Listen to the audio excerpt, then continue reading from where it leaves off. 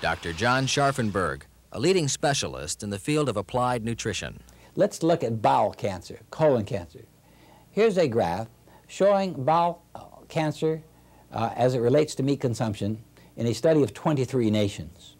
The more meat used, the higher the risk of bowel cancer. Let me give you another example of a problem we have with steak. Let's take, for example, charcoal broiled steak. If we have a kilogram of this charcoal broiled steak, we produce as much benzopyrene, a carcinogenic agent, as you have in the smoke of 600 cigarettes. Let's take another cancer, lymph gland cancer.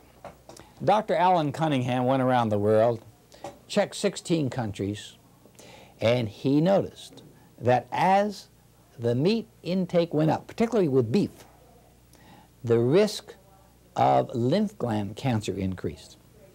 Dr. Harayama, a noted Japanese epidemiologist, has been doing a study of over 300,000 Japanese.